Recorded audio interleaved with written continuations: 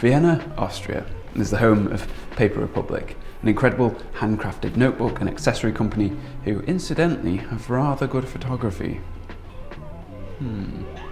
I've been to Vienna a few times to visit Paper Republic. In fact, if you've been watching this channel for a while, you might have seen the vlogs that I made while I was over there the first couple of times. Last year I was over there creating some videos for them. One was an advert and the other was a crowdfunding video to raise capital investment, and that campaign, with the help of the video I'm assuming, hit its target within a matter of weeks. What I thought might be a bit more interesting than just a travel vlog featuring me running and drinking copious amounts of coffee is a chat with Jerome, the owner, about the ups and downs and ins and outs of creating a product-centric business and making it into something as successful as Paper Republic has become.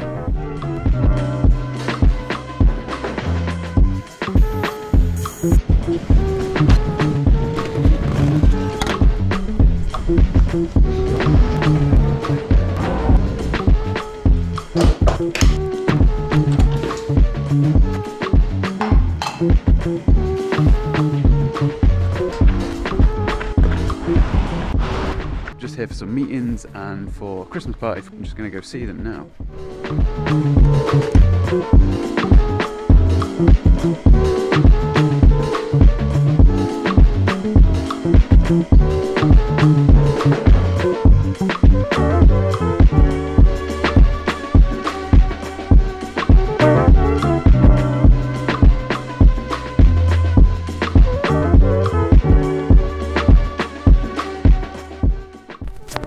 Okay, let's see how it goes. Yeah, so I mean, basically the start of it is like I'm coming to Vienna to see you guys. Yes.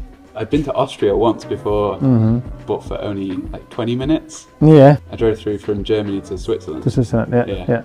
And just like must have been very short. Yeah, it really was. So I'm here like just the third or fourth time. Yeah, maybe the fourth time. Yeah, third time maybe. Just wanted to get you to say a little bit about like what Paper Republic is and a brief history of it. Okay, well, brief. I don't know if it can be so brief.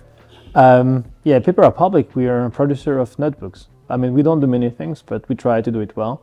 And our core business, our core passion is to make great notebooks. And this is what we do, and I think we do it well. As times go by, the range evolves into more leather accessories as well. So now we are also producing laptop sleeves, we're producing wallets and a lot of leather products. But the core business of Paper Republic is paper, and this is where we are. So we are a brand which is actually producing everything here in Vienna, and our core focus is really to have the ability to send and stuff directly to customers without relying on wholesalers or distributors. So we are directly producing here and then selling it to the customers. So that's where we are, and the great thing is we have this office in Vienna where we are all together, the production, the fulfillment, the marketing, the kitchen, everything. Little but nice team of people trying to do good things and to do it well as well. Can't remember how long we've been working together now, but it's been a while. How long ago did Paper Republic? I think it's been 5 years, Sean. 5 years. Yeah. That sounds about right. Yeah. How long ago did you start Paper Republic? So it started, I think, exactly 10 years ago, actually, 10 years ago. So it's been quite a long journey. When you start a company, you don't really know where this is gonna go, really. The first plan was not to end up here. Yeah. Did you start it as something that you thought was going to be a business, or did... I mean, you really never know where these things are going. But I think I always had in mind that I want to make something bigger and more important than just me doing a few notebooks in my cellar and selling it to some people on Etsy. I think that was clear from the beginning.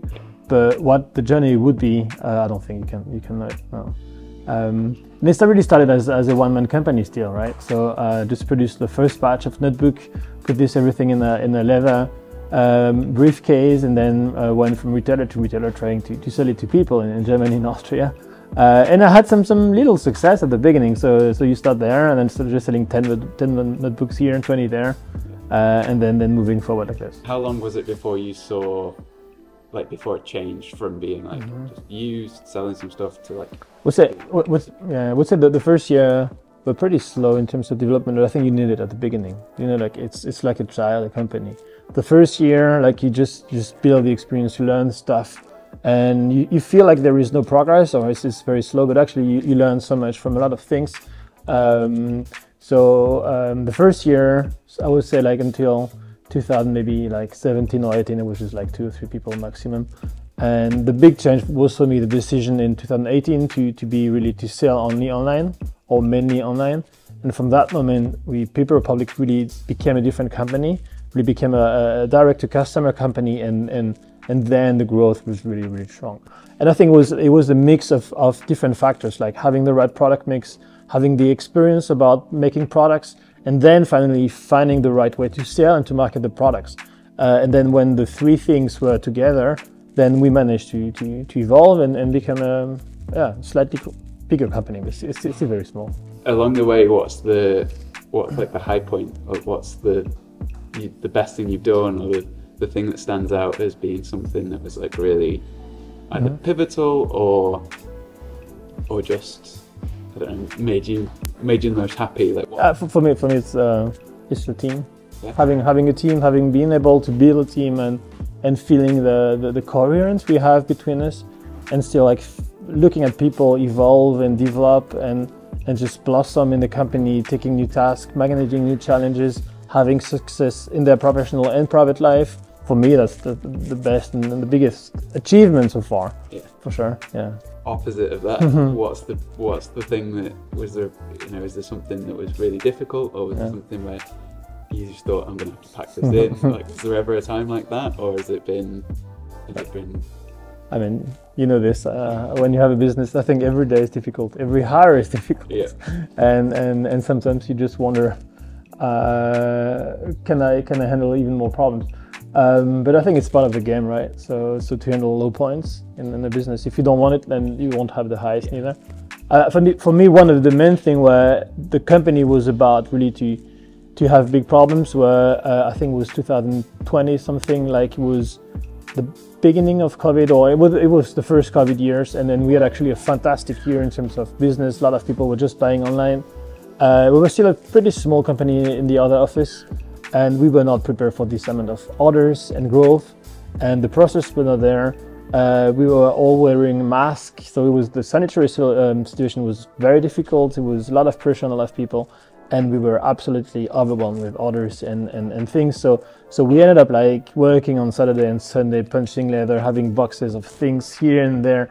And at some point you just lost. So we had a backlog of, I don't know, like 2 weeks of orders. And then Christmas was coming and we had to ship and everything. And then couldn't work anymore because the post was not working because of COVID. And it started just to go really wrong. But we managed it, and now it's a time where we remind it, like when we have some stress or it's just too much, we just remember how it was November 2020, and then everything seems fine. Lots of people want to start businesses. Is there a piece of advice that you'd give to someone? You're a decade into it now. Is there a bit of advice that you'd tell yourself when you were starting out? Don't think too much. Just do stuff. Just do it. Yeah, just go for it. Do it. Yeah. Don't think about the theory or whatever. It's more important to do something wrong than not to do something right. Yeah, just do it. Just do it. Just move on, and test it. Try it. Do again, and if it's not perfect, it means it's the good thing, and then you will do it better next time, and even better the time after. Yeah. So always do. Business is about doing stuff, and enjoying doing stuff, and making mistakes, and redoing it, and keeping the focus on doing stuff. That's so important. So just try it. Just believe in yourself, and yeah, you will make it. That's to end that on. Yeah. Okay. Yeah, that's about all I wanted to ask you. Thank you so much, Sean. Yeah, and yeah, once again, I think the cooperation we've had together is so instrumental in who Paper Republic is. I think the visual identity of a company is as important as the products. And I'm so happy we've managed to develop that together, and I think the result is super nice, and I really enjoy it. Yeah. And now you're gonna get someone to show me around the office. The office. Yeah, let's do that. Thank you, Jerome. Thank you.